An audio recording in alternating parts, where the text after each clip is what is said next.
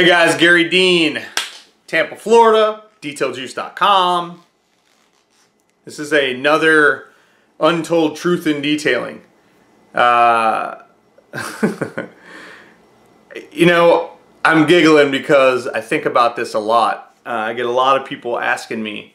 You know, I've had a couple of people pretty recently ask me this question, and it makes a lot of sense that they would be concerned about this because, I mean, you want the best of the best, but I want to shed a little bit of light. This won't be a long video, but people ask me all the time, you know, people that I mentor and, you know, are trying to coach and try to help build their business. You know, a lot of those people are using my products and really getting great results with them, but they're doing average Joe cars, and they get a little bit, I wouldn't even say it's discouraged, when they see other people who are maybe a little bit more experienced than them, or maybe work for shops that are established and that kind of thing, and they get to do these fancy cars.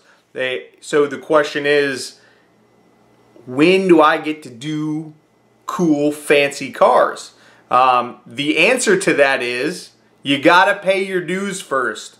You have got to build a reputation. I mean, do you think that someone who buys a $300,000+ Ferrari is just gonna hand it over to some punk kid who starts detailing because he has 50 bucks and walks into a Walmart and walks out with a bunch of consumer grade products?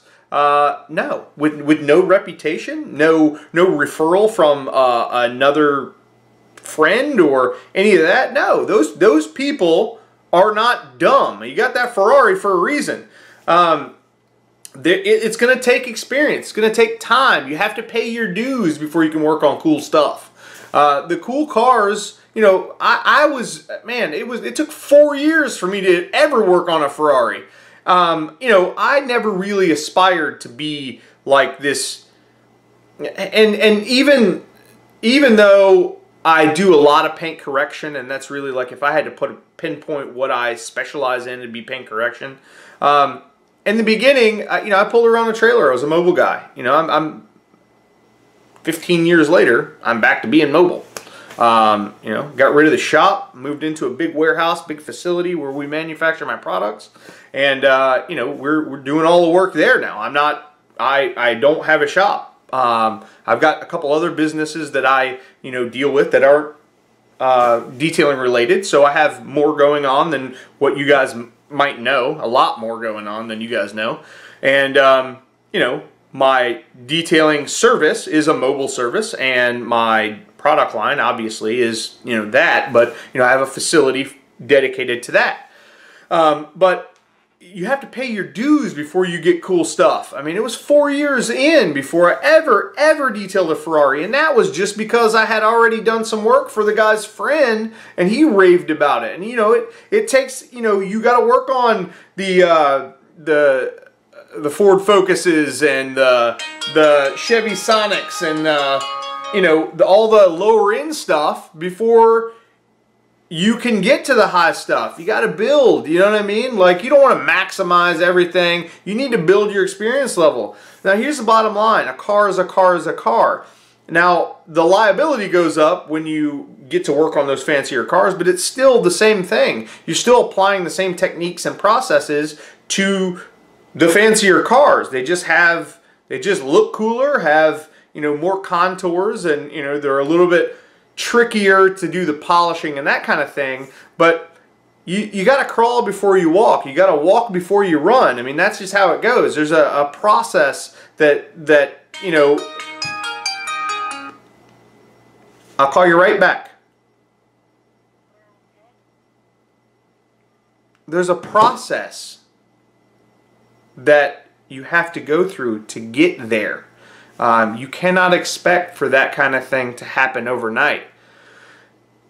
A lot of it also, you know, getting those clients has to do with your personality. Are you reaching out to those people? Are you talking to those people? I can tell you, don't bother with those kinds of people until you have the experience under your belt to really take care of them properly, because it's all about the customer experience. It's not about what you want, it's what the customer wants. It's going to make you successful.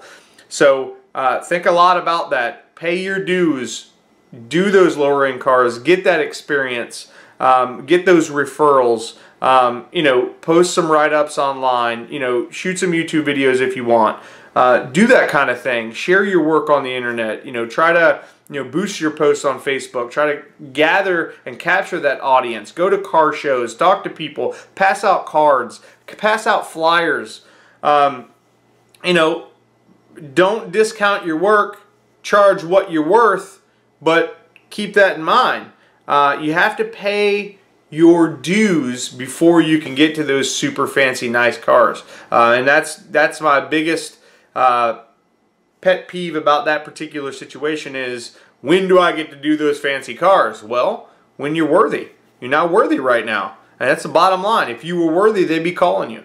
You know, I've been fortunate and been very successful in detailing, and you know, I do a great job, and I have the experience to take care of anything that they would need me to take care of. Period. If it can't be if it can be fixed, I can fix it. I mean, that's the bottom line, and that's the mentality you need to have to accomplish bigger, better jobs. But at the same time, you need to build that reputation before those types of situations are going to call upon you to do them. So hang tight is all I'm saying. You'll get there, but it takes time. You have to build this thing. You just don't go from 0 to 100 like that. It takes a little bit of time. You have to give it time. Hone your skills. Get better at it. 813-846-4406. That's my cell phone number. I can't help you if you don't reach out. And, you know, I can help to get you there for sure. I can help you, you know, with my product line and that kind of thing. And, you know, I can really help you to get where you want to go. You just have to be patient, and we will get there. Or you can get there by yourself. May take a little longer. Who knows? Maybe you're awesome and can just jump right in there, and your first car is a Lamborghini Aventador. Who knows? Highly doubtful. Highly, highly doubtful. So give it some time. If you need me, I'm here.